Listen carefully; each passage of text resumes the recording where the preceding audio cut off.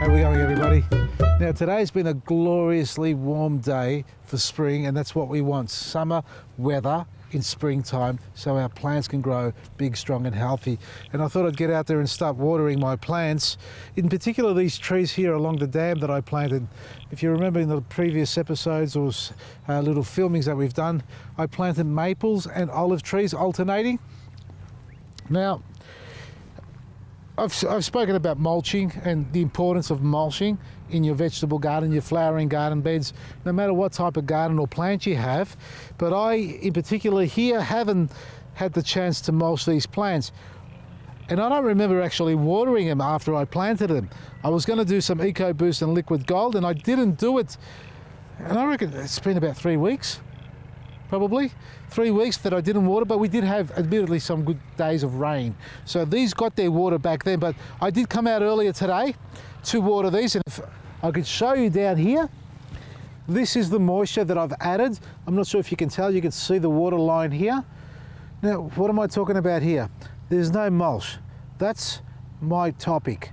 If you don't mulch your garden beds on high windy days and warm days, spring or even when summer kicks in, especially when summer kicks in, this surface is going to crust over. Now, I've actually come to a tree that's not too bad on the surface. I've hydrated this a little bit, it's penetrated. But what happens when you don't mulch your garden bed and you've got a sandy or clay base, predominantly clay base soil?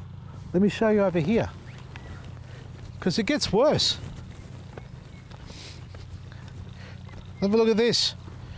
This is a garden bed that I'm going to sit down here because I'm going to enjoy it. Cast a bit of shadow over here so you can see it. Have a look at this surface here. And we've got weeds and everything going on in here. I've mounded up the soil here because I probably couldn't dig. I can't remember if I could dig deep enough in here to get the plant any lower. It's an olive tree. It's tolerant to dry, harsh conditions. As we all know, it's an olive tree. But let's say it was another tree that doesn't tolerate harsh conditions like the olive tree does. See how this is all... How do I explain it? It's actually moist now. I should have done this before. Well, let me just show you the sides here. Have a look at this. Look how hard that... I'm breaking that away. Look at this. This is crusting over. Even though there are cracks in the soil, that's from the high wind pressure pushing the tree, because that's where the wind comes from this direction. It's cracking over here. And when I go to water it, what happens to the water? Do you think it actually penetrates through? I don't know. I watered probably about 5-6 litres of water on this tree, 2 applications of about 2 or 3 litres each time. It's gotten in. We're lucky enough it's actually moist underneath now. So it has penetrated through in this case because we've taken our time to hydrate it. But I can guarantee you more times than not, in situations like this where there is no mulch, you'll find when you're adding water, it doesn't penetrate through. It'll actually wash away. You'll find the cracking over the surface, it becomes inert, and it means the tree doesn't grow and doesn't get the hydration it needs to grow, especially during summertime. So make sure that you start mulching your garden beds from now. Get your garden beds, whether they're trees or flowering plants or even just vegetables, get your mulch into your garden bed so that the moisture stays within, below, and the microbes can live freely. Without the microbes in the soil, your garden bed it's not alive. It won't be alive, your trees won't be able to thrive.